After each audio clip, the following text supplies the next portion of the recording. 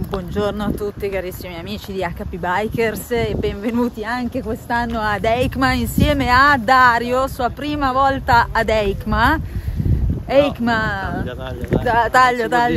Sì, vabbè, sì che si può dire, insomma, tu sei di Latina, è normale. E niente, ci vediamo all'interno, vediamo un po' di novità e questo sarà il grande ritorno mio sul canale. Vabbè, vi aggiorno dopo.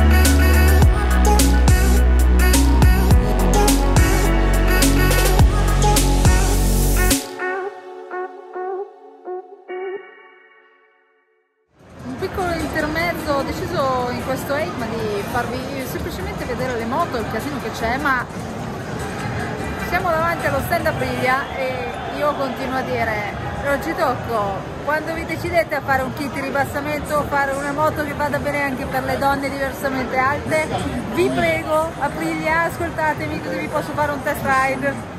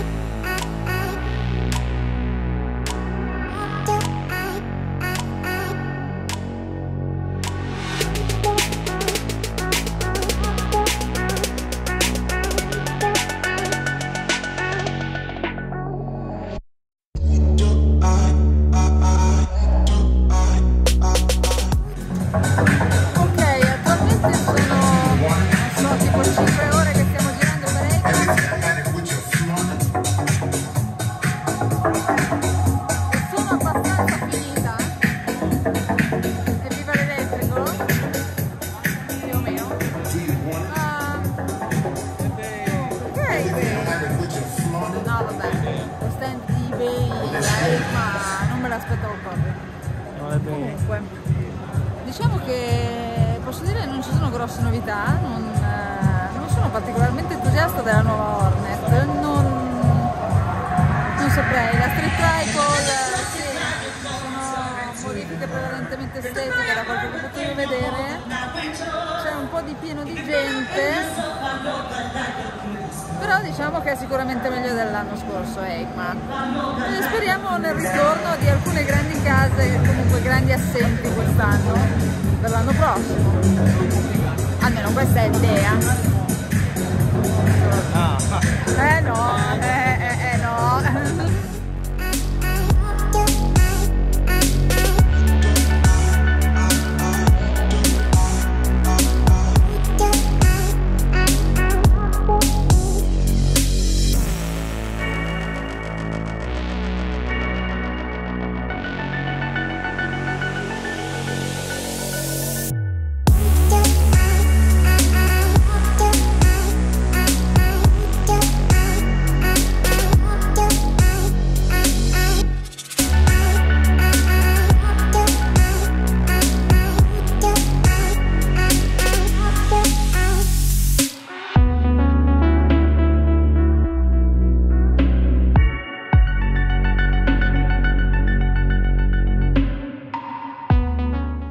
Quest'anno siamo qui alla chiusura di Eicma 2022, siamo nel 2022, sto capendo più un cacchio. C'era un casino di gente, troppa. In realtà non c'era così tanta gente, ma lui non lo sa perché... Troppa. Troppa. Compratele da casa le moto, guardate i video, guardate la parte online, venite da andate sul Roma. Configuratore, non comprate le... venite a Roma a comprare le KTM. Non venite per provare le moto perché è impossibile. No vabbè, qua comunque al di là di tutto è stata una bella esperienza come sempre. Eicma sta di nuovo migliorando, perché rispetto all'anno scorso veramente c'è stato un grande miglioramento. Novità, non ho visto niente di particolare, in realtà la Hornet è stata piuttosto deludente come già dicevo prima. Per il resto è sempre il solito Eicma che merita di venire a fare un giro, poi logicamente aspettiamo le altre case che non erano presenti, vedere se buttano fuori qualcosa di nuovo, questo lo scopriremo penso nei prossimi giorni. Per il resto io vi saluterei qui, vi darei appuntamento al prossimo video che a questo punto riprenderanno settimanalmente e alla prossima! Ciao!